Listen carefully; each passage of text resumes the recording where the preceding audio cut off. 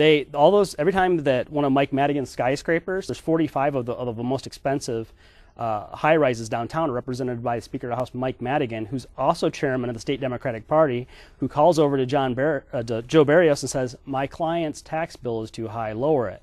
Barrios says, yes, sir, lowers it. That gets shifted onto the rest of us.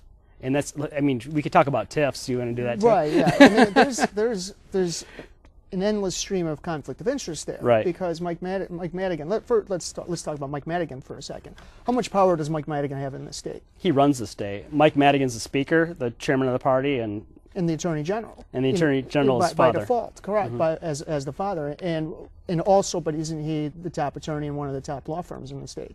He's a partner in a law firm. And so when my business, when I have to go, if I'm elected, I have to go to Springfield, 4 months a year, whatever it is. Now I'm away from my business and making less money.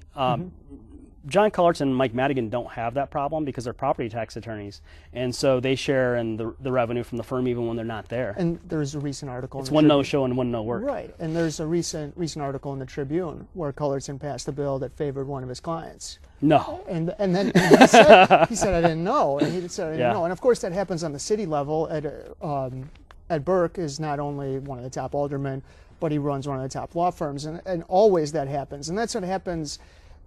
You got to be careful. It's a part-time job, correct? What you're running for is a part-time. State representative is a part-time job. Sure. So you're supposed to have a second job, and if you do it right, there is no conflict of interest. But what these guys do is they get a job that puts them in direct conflict with what they're doing as state rep, and then bounces off each other.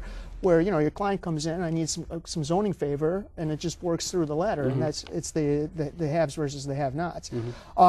You recently found an interesting loophole in the state voter registration program. You want to tell us a little bit about that? Yeah, I put the video up on YouTube and on my Facebook page. There's a loophole in the Illinois voter registration application, and you can see it if you go to the, you can just Google it really, Illinois voter registration application PDF. It'll come right up. Or you can find my video on YouTube. And what it is if you look in box number 9, there are 3 check boxes. One says check here and list your social security number. Well, every 12-year-old in America, even younger I think, because of the way you can deduct your kids on your income taxes, everybody in America has a social security number at a very young age now. So if you don't have a social security number, check, okay, if you do have a social security number, list it here. Check this box if you want to list your driver's license number. And then there's a third box in box number 9. Check this box if you have neither a social security number or a driver's license. And then sign at the bottom of the form swearing or affirming you're a U.S. citizen. Sign this form and mail it into your Board of Elections, and you're a U.S. voter. All right, so it's a loophole for illegals. For people that don't understand, how could you possibly not have either a driver's license or social security card? What are some common examples of a person that has neither? Illegal aliens. Correct. So basically, if you're an illegal, you would check the third box and then commit a little bit of fraud, and then you become an Illinois voter. Right. That's the loophole you found. And the loophole's there because the machine wants it there, including Michael Madigan. Right. What you're saying is that this it's not an accident. Right. And I don't think it's important to note that there's a third box there. It would have been one thing if they forgot to put something in there to keep that out. But they actually put a third box in there. You've made a name for yourself opposing red light cameras. What are red light cameras? They're automatic ticket machines, ATMs. It's what the city does is they raise tens of millions of dollars a year through this form of taxation of its citizens. The city of Chicago has short yellow lights, and it doesn't have short yellow lights for safety. It has short yellow lights for revenue. All right, so these are cameras up above the lights that catch drivers as they commit. Yeah, and let me mention something else as far as privacy goes. These red light cameras can be used to track license plates also. Now I said this on WGN radio. And Brian Steele from the mayor's office said, that's not true, that's not true. Well, 1 week later, I was at the public hearing at the subcommittee on red light cameras in the Illinois Senate, and the police chiefs testified that, these red light cameras are great because they can track license plates. Okay. Now, the other thing, we could say the same thing with iPass, and I'm against the toll situation as well, but that's a separate issue. All right, so you want to ban them because... Ban the red light cameras, right. But is that a state issue or is that a city issue? It's a state issue because state law had to be changed, and one of the proponents in favor of the red light cameras and in favor of changing state law to make those cameras legal in certain counties in Illinois was John Fritchie. Okay, and that's the guy. seat you're running for. Yeah, and John gets frustrated. He says, "You're not running against me. I'm out of the race. I'm running for county board." And I said, "No, John, I'm running against your record." All right, I got you. All right, let's get back to the pension. When you say it's an unfunded liability, what does that mean? Well, it means that we're promising state workers that that pension fund will be there for them, and we're lying to them the very same way the U.S. Congress lies to us about Social Security. All right, and to give people an idea, people my age, even your age, we don't expect to get our Social Security. Why don't we expect to get it? Because it's going to go broke in maybe 10 years. Because the revenue keeps getting smaller, Yeah. and the expenses keep getting larger, and on these things they've either crossed the threshold where they're into the negative, or they will be soon enough. And that's what you're saying is happening with the state pensions. What happened this year, actually, Social Security is spending as much as is coming in. Well, but of course, we're not really using the Social Security fund's been stolen for a long time anyway, for the general obligations. If you were you run a business.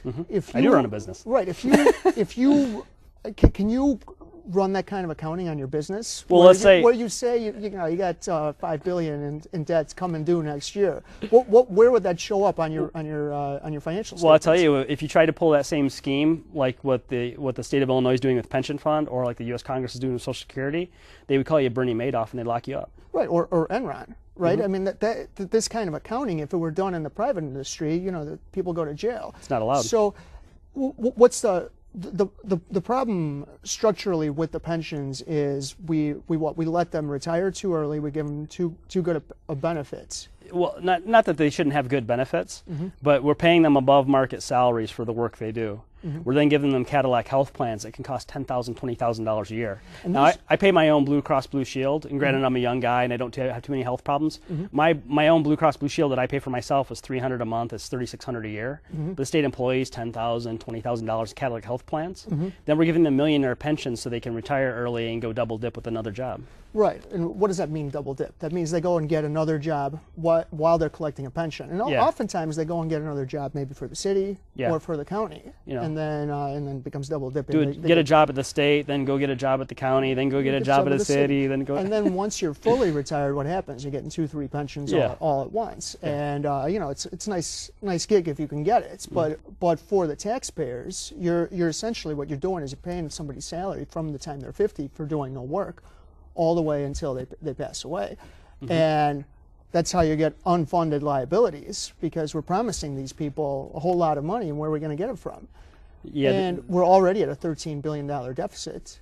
Well, with everybody else in the private sector, you have to do a 401k or IRA with your own money. You probably don't get any matching on a 401k nowadays from your employer. Then you have to do Social Security, right? So the state employees are not in the Social Security program like the rest of us. They're not using a 403b, which would be their version of a 401k. I want to end, from this point forward, no more pension credits for state employees. Give them a 401k, IRA, 403b. They save themselves. No match from the state. There's no reason for us to match it. We're in a recession. They wouldn't do any better on the outside in the real world.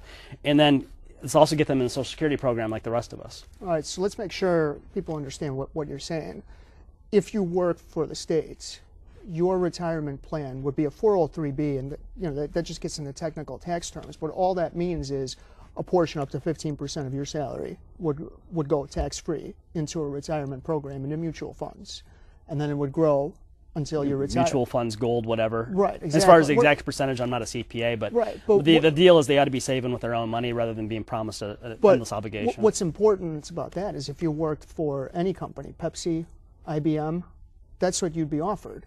So you're only offering what any private company would market offer. Wages and benefits. Imagine that. Right, imagine that. and again, the difference between that and a pension is a pension. The company Defined in this case, the government is coming up with all the money state taxpayer for your retirement. Whereas with a 401k, it's all being used. It's all your money being used. The benefit for you is the money you're using is tax free, and it grows and it grows. But your proposal is no different than what IBM or any other company does.